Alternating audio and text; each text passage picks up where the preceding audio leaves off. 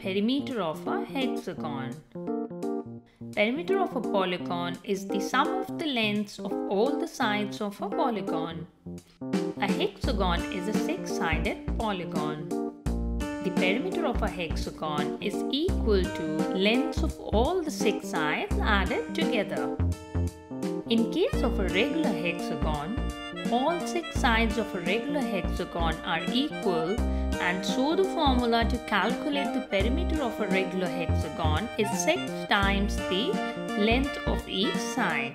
The formula for the perimeter of a regular hexagon is P equals 6 multiplied by A, where perimeter is referred as P and the length of each side is referred as A. Here is an example of a perimeter of a regular hexagon. This is a regular hexagon, and in this example, the length of each side equals 15 centimeters. What is the perimeter of this hexagon? The formula for perimeter of regular hexagon is as follows. Here A is equal to 15 centimeters. So the perimeter here is equal to 6 multiplied by 15 centimeters. That is 90 centimeters. Here is another example of a regular hexagon.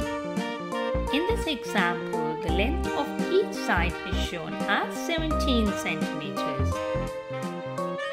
Perimeter of this regular hexagon equals 6 multiplied by 17 centimeters, that is 102 centimeters.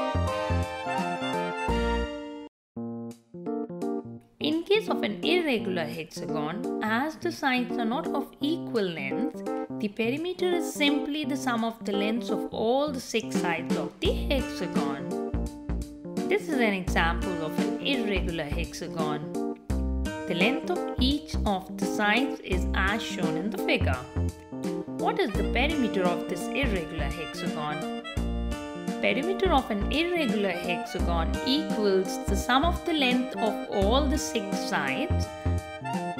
As shown below, the perimeter here is 60 centimeters.